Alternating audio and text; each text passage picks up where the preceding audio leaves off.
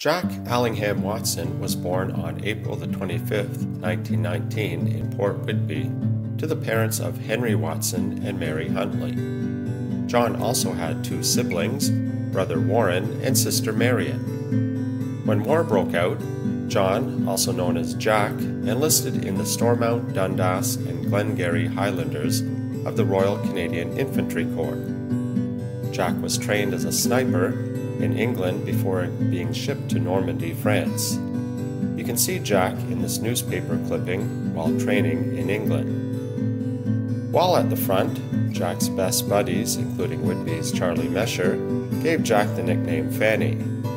Unfortunately, on July the 25th, 1944, Jack was killed in a dugout with a grenade. He passed away in the arms of his friend Charlie.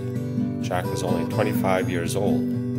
Jack is buried at a Canadian War cemetery in Normandy. Jack is listed in the Veterans Affairs Canada Second World War Book of Remembrance.